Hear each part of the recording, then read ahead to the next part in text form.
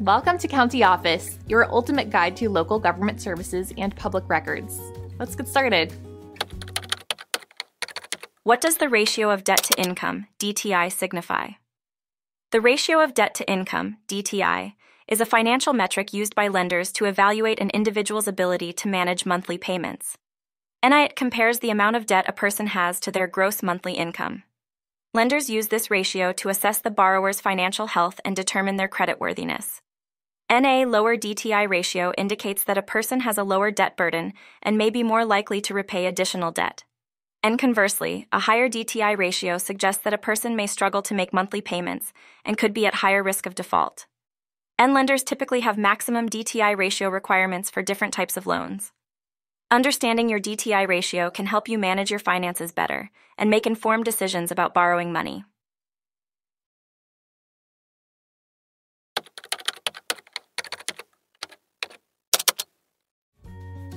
To learn more, check out these links, which you can click in the description below. And feel free to comment your questions. We're here to help.